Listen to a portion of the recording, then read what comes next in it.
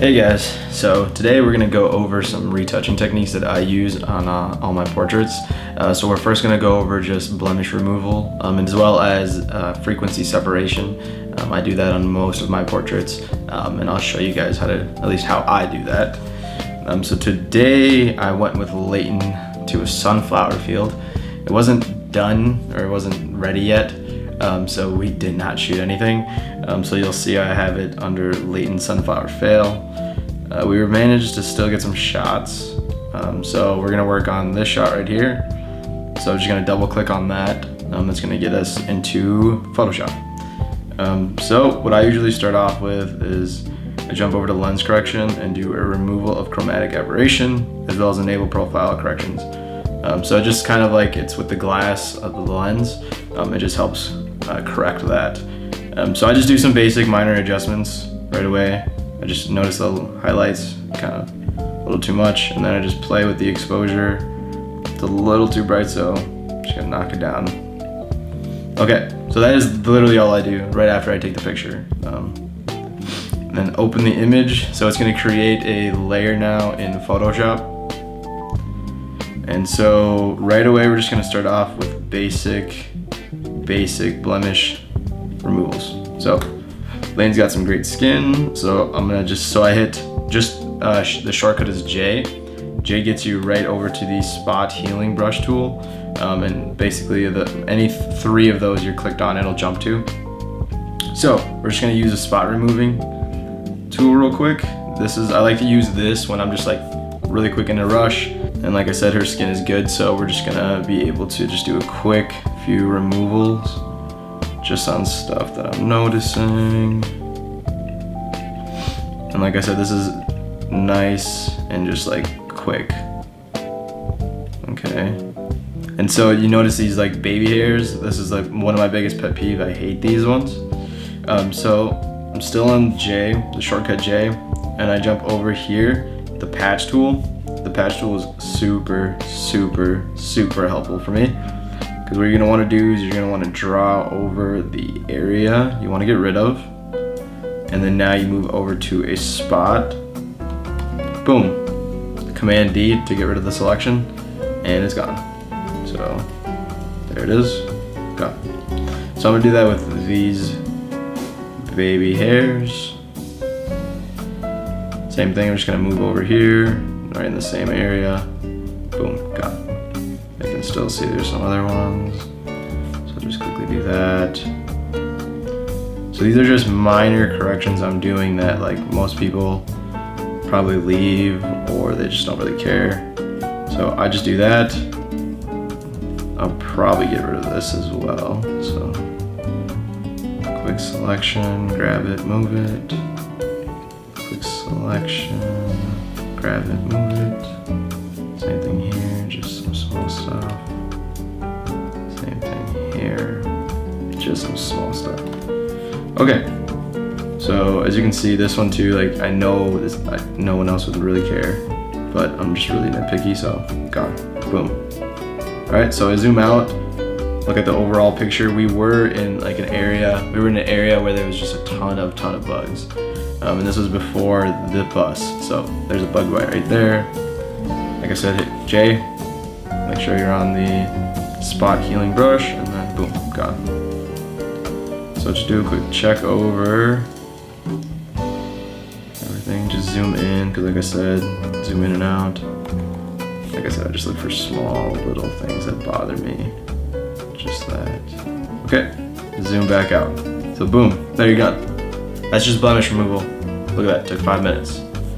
So now we're gonna get to frequency separation. So what frequency separation does is it basically pulls two layers of the image. So you're gonna get the texture of the image pulled on one layer, plus you're gonna take the bottom layer, which is like shadows, tones, and you're gonna completely separate them so you can work on either one. So to do that, we're gonna start with Command J once, J twice. So a total of 3 layers. You're going to turn off the top layer so then you can work on the second layer. And so what I like to do is you go to Filter, Blur, Gaussian Blur. don't think I'm pronouncing it right, Gossenboy. And then I like to start off with just the radius of 10. So as soon as you hit OK, this is now the first, technically the second, but the first layer that we talked about that you're splitting. And then you then select the top layer, click on that to make sure that you're selected on that layer so you're working on it. I then go to Image, Apply Image. So this is where you're gonna wanna make sure this is all accurate or it's not gonna work for you. So you're gonna hit which layer you're gonna work on. We're gonna be working off of that first layer that we made. And then you're gonna wanna make sure in blending, you're in subtract. So then once you've done that, the opacity should be at 100%, scale to offset 128. And don't check these ones. As long as that all looks good, you hit OK. And then like before you do that, you can check preview. Preview will show you if you're doing it right basically. Should look like that if you did it correctly. And then just hit OK. So now obviously you don't want to be just working in this gray area. So in order to fix that, you're going to go to changing the type of layer. From normal, you're going to go all the way down to linear light. Boom. So now that you have these layers, so this is the second layer we talked about where it's tones and shadows. And then this is the top layer where it's just texture. So what I like to do now is I like to zoom in on the face.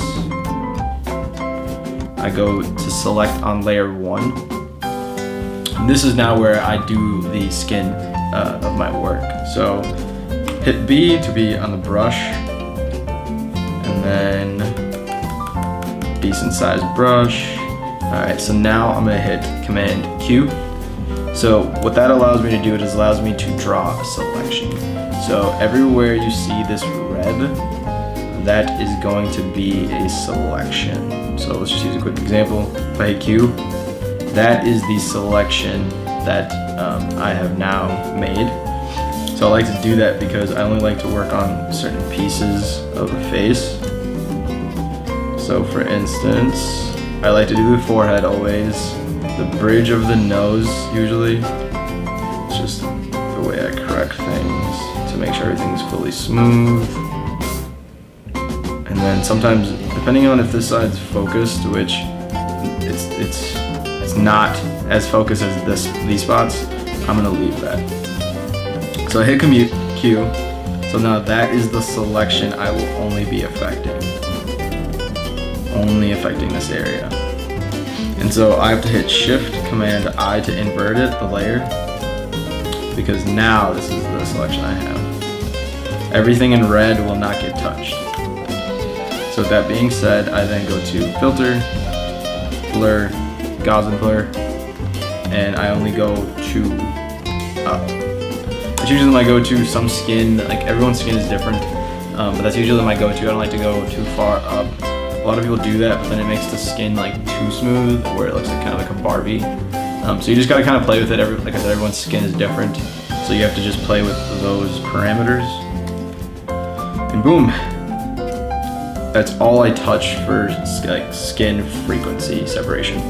Like I only touch the forehead, the bridge of the nose, and the cheeks. You can go do the whole body, but I don't want to affect anything. Just like to keep everything kind of natural except for the face, just because that's the main focal point. And then if you group these together, you could show you like kind of the before and after by just turning on and off the layer. So that is what we did. Like I said, it's super, super, super minor, but for like the overall ending of the picture, it's like necessary.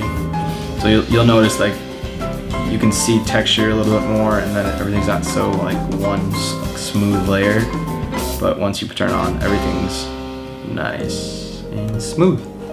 So yeah, that was the skin frequency separation and retouching just like blemishes. So I'll probably be doing this every Sunday so far. If this video is even good, I don't know if I'll post it.